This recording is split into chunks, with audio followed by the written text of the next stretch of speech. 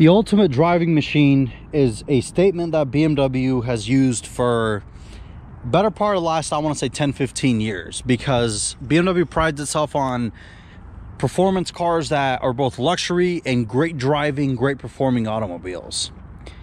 Well, I'm here to tell you today that this thing is not the ultimate driving machine. So what is this? This is a 2018 BMW X1. It is an S-Drive, meaning it's two-wheel drive, S-Drive 28i. That means it's the little four-cylinder, which I don't even think you could get the inline six. And this, no, you can't. It's only four-cylinder. So you can either get this in S-Drive, meaning two-wheel drive, or X-Drive, four-wheel drive. So this thing right here is BMW's attempt to compete with cars such as the Honda HR-V, the Infiniti QX, I think 30, the Mercedes GLA, stuff like that. By the way, I'm not a fan of those cars, so you could kind of see where we're going with this. This is a lame attempt at creating something that doesn't need to be there. There's no reason this thing should exist. If they drop this down a little bit more, or leave it as it is, but flesh out the body more, make it into a wagon, like a station wagon, this thing would look awesome. Make the front end look a little bit better, because it feels like it's too smushed up, if that makes any sense. But make it more fledged out, make it a station wagon, and I would love this. The problem is, I don't even know what this thing's trying to do, because it's trying to be a luxury car, it's trying to be a subcompact, it's trying to be at a reasonable price. It's just trying too much, if that makes any sense. There's just too much going on here, and none of it works well with each other. So this is sort of an attempt at getting into a market that BMW shouldn't really be focusing on. They have great SUVs like the X5, the X3. They have performance versions of those. They have great cars like the 3 Series. It's a staple in like the luxury car market. This doesn't need to be a thing. Now, the X1 was created in 2009 for the European market to, again, compete with the cars I mentioned. And this thing came to the States in 2012 and 13. That's when it was released here. That's when it became, you know, available for purchase. And in 2015, it got updated to this. This is called the F82, I believe. I could be wrong. As you guys can see, I'm not the biggest BMW person, but when it was refreshed, it was obviously a lot better of a car. So the first generation is horrendous. The interior is horrible. It's just not a good car. And they're actually pretty bad when it comes to reliability. This one, on the other hand, it's better, but again, it's lackluster. And I'm gonna show you guys what I mean when we get inside of it. But as you guys can see, it has decent looking wheels. I mean, it's not the worst looking car BMW has ever produced, but it's also just a lame attempt at doing too much. So in 2018, of course, I got a refresh, because that's when a lot of the models got refreshed. We had the 2019 3 Series come out, the new generation.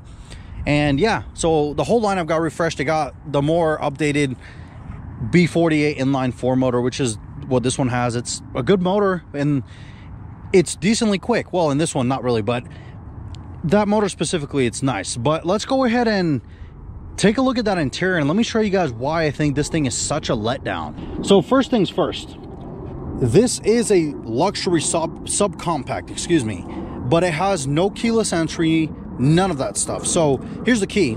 This is the newer style BMW key. I like it. It's nice. This one is plastic. It feels cheap. If you get like an M5 or something, they're metal and they're really nice. But this one is just, it's a lame attempt again. So regardless, you have to come up, push the button. It'll unlock itself. Pull the door handle, and you're greeted with just why? Just why? I mean, it's got the fake leather that BMW uses. I don't know what they call it. Mercedes calls theirs MB Tex. I don't know what BMW calls it, but let's go ahead and hop in, and I'm gonna show you guys exactly what I mean. So there's good headroom. I mean, for sure. I mean, it is a SUV, so there's good headroom in here. No complaint against that.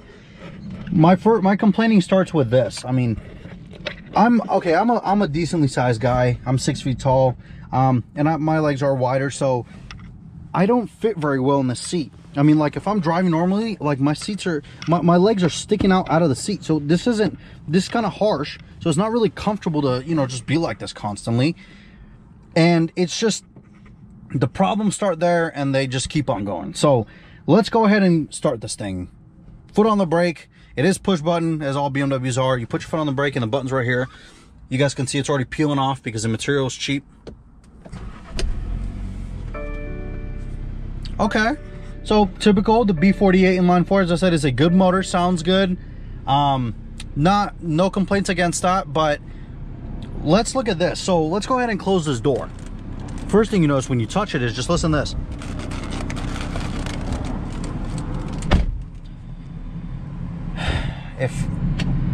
If I was doing this in a base model Honda what is it, HRV or whatever they call it, I'm not sure what the Toyota variant is, but that's fine because those cars are lower priced. You expect if you buy a base model, sure, it's going to be plastic.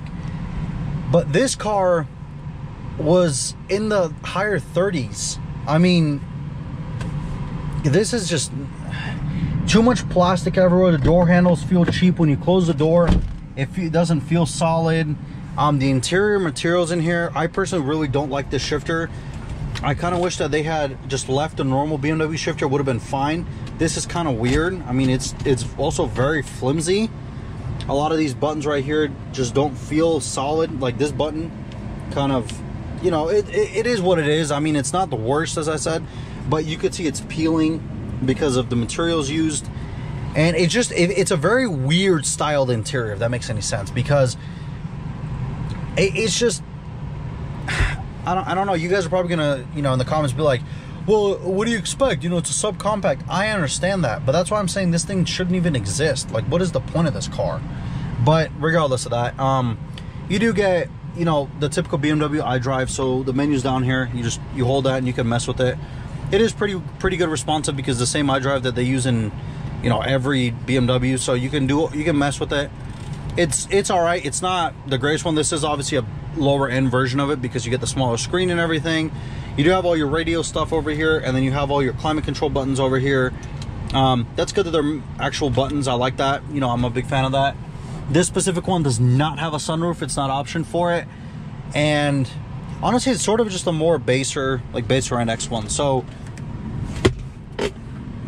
yeah, you get some storage down here with an USB outlet. You get some cup holders up there. The gauges, they look good. Typical BMW gauges, I don't mind them. You have your gas gauge, your MPG. So they don't look the worst. They're decently styled in that retrospect. But the whole problem is also when you're driving this vehicle, it's just everything creaks, everything makes noise. It's all plasticky, and it's just, like I said, you guys are probably gonna be like, well, what do you expect? You know, you're bashing this car because of all this. Right. But this car prides itself, anywhere you look, it prides itself on being a luxury subcompact. It's not a subcompact, it's a luxury subcompact. You can't compare this to a, let's say, the Honda or the Toyota, because those cars are labeled as subcompact. They know what market they're in. And they're not out there trying to be like, oh, well, we're luxury, we have all this stuff inside. I mean, sure, this is all right for, I don't know, somebody who's just looking for the next step up in the subcompact, but it seems like BMW's lackluster attempt at creating a subcompact vehicle, if that makes any sense. But that's pretty much it for this whole interior in here. Let's go ahead and check out the back and see how the back seat room is. So because it is an SUV, it's going to have good space in the back. Oh, so it's all right. It's not the worst. I mean, I have seen worse seating, obviously, but again, I have the seat set up the way I like it in the front. So I don't have the best amount of legroom. It's all right. I mean, I'm not completely against the seat. And if I do close this door, you know, I do have some decent room back here. Headroom's pretty good because it is an SUV. So yeah, that's all right. I have decent room. As long as nobody tries to sit in the middle and only one other person's over here, it'd be all right. But I mean, yeah, what do you expect? It's a subcompact, right? So it's not going to be as luxurious as like the X5 or something. So in terms of cargo area back here, it is decent. You do get a good amount. You can drop obviously the back seats and you have more room if you're carrying some. It does not have a spare tire. It does have the stupid run flat stuff.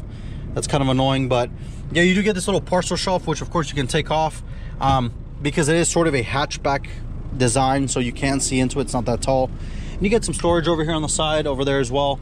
And yeah, this one obviously, because it's luxury, it does have a power opening and closing rear door, so that's nice.